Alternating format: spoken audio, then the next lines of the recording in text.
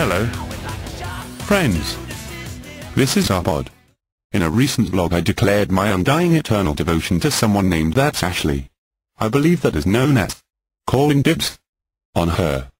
Then Bible Girl 7 tells me that calling dibs on hot chicks is not a legally binding contract, nor does it protect my interests against the interests of others. I'm no lawyer, but I thought that it did. If we start disregarding the sanctity of the Declaration of Dibs, what is next?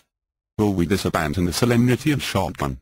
I mean, when I call a shotgun, you should know that the front seat is mine. It is something all civilized people agree to.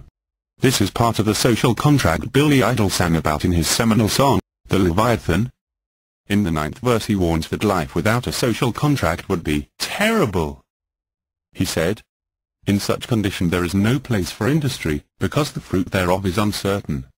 And consequently no culture of the earth, no navigation, nor use of the commodities that may be imported by sea, no commodious building, no instruments of moving and removing such things as require much force, no knowledge of the face of the earth, no account of time, no arts, no letters, no society, and which is worst of all, continual fear and danger of violent death, and the life of man, solitary, poor, nasty, brutish, and short."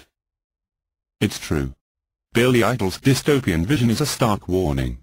Clearly we cannot abdicate our responsibilities under natural law and common sense for the momentary indulgence of neglecting the duties of dibs and shotgun. That's just crazy talk. Reminds me of what philosopher Thomas Hobbes said about the struggles women face when we abandon such social guidelines and moral restraints. He wrote, "In the midnight hour, she cried, 'More, more, more.' With a rebel yell, she cried, 'More, more, more.' In the midnight hour, babe, more, more, more. With a rebel yell, more, more, more, more. More, indeed. Until next time, I remain your humble servant, Zarbod." Zarbod is cool.